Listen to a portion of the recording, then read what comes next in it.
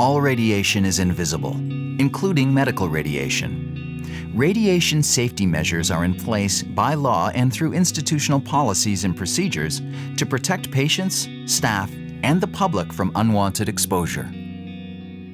We have multiple steps of checks and balances at every single step of the patient's journey through the radiation therapy care to ensure that everything is done perfectly safely. Most radiation used today is created electrically inside the machine only when the beam is turned on. Therefore, the risk of accidental exposure is very low. Treatment unit rooms are built with lead and concrete to absorb radiation. Radiation sensors, warning lights, and interlocks indicate when radiation is on or off and prevent it from being on unintentionally. Internal checking systems in the machines verify all settings that are prescribed in your treatment plan. Sensors measure the type and amount of radiation as it comes out, and interlocks prevent the wrong or too much dose from being delivered. One of the most important things your treatment team ensures is that the dose to your healthy tissues is as low as possible.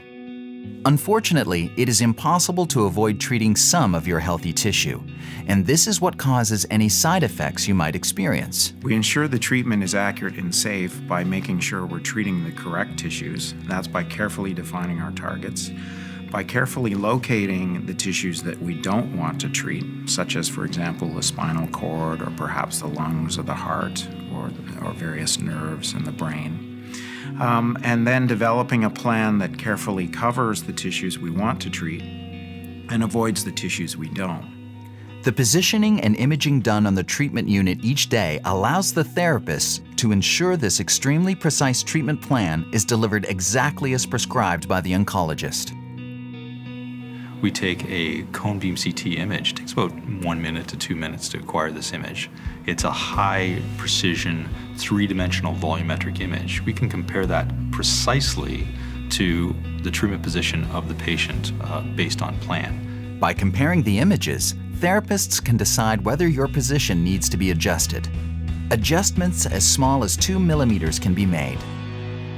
1.1 or 1.2 millimeters is the thickness of a Canadian dime or Canadian penny. So we can consistently image a patient and position them to within the thickness of a Canadian dime or a Canadian penny.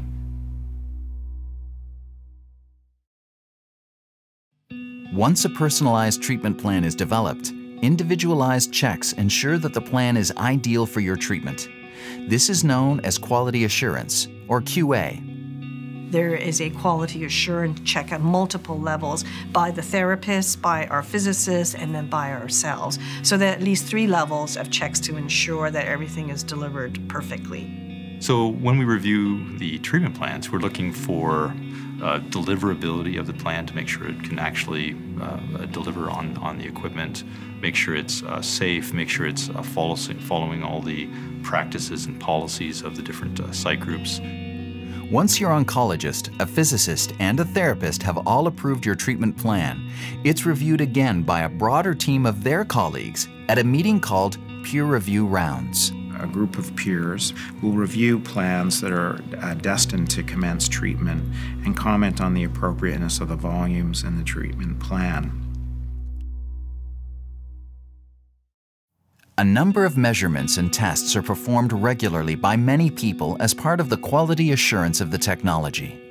We're always involved in the continuous checks of the equipment and the infrastructure that's used for treatment.